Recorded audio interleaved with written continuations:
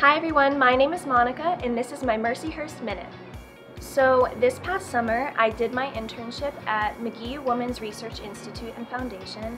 My job was to be their special events intern, so I helped with their fundraising events that go to benefit towards women and infant health.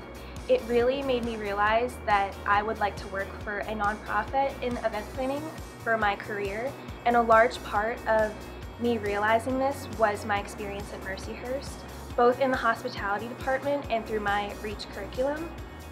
The hospitality department helped me realize how much I loved events through my events classes, and all of the service experience that I had here at Mercyhurst through Beyond the Gates, through the very first service project that we had as freshmen, and even through my committee in student government, all helped me realize how passionate I am about philanthropy and that I would like to incorporate that into my career.